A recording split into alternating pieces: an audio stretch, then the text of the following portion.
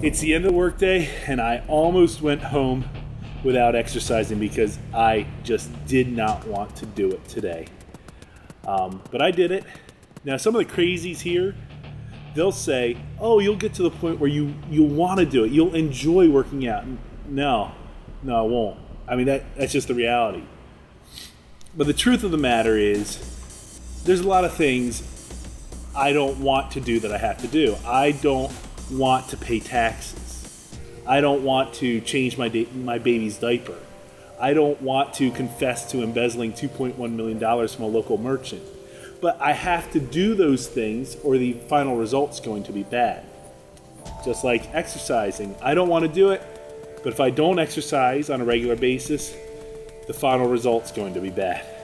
So I have to stick to it, even though I don't want to, and frankly, I don't think I'll ever want to.